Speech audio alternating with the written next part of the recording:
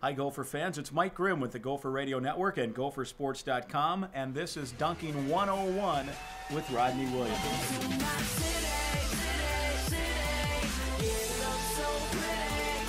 Earlier this season, you had an alley-oop dunk that Andre Hollins fed you, and this was kind of maybe on a broken play. Is that right? Yeah. I think initially we were looking for the high-low with me and Elliot, but Elliot couldn't get the reversal, so Elliot kind of went up there to try to set the screen, and my man helped up, and Andre found me. Now, on an alley-oop dunk, obviously you have to catch and then dunk. Right. But when you elevate, your mindset, your thought process, I mean, you can't score if you can't catch, right? Right.